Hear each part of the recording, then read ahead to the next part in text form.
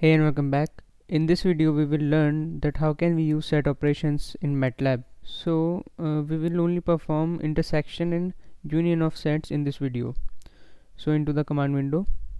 To find union of two sets we simply use union function. Let's first define two sets A and B.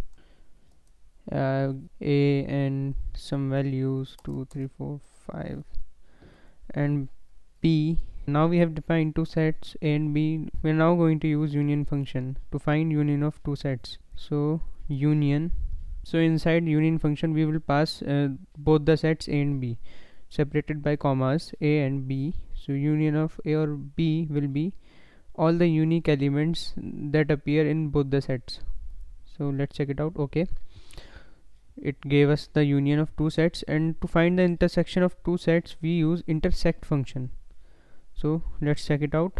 Intersect, sorry for this typo, intersect. So like union function we also pass both the sets in this function A, B, and it will give us the intersection of two sets. So there is one common element 3, that's why the answer is 3. So that's it for this video. Thank you so much.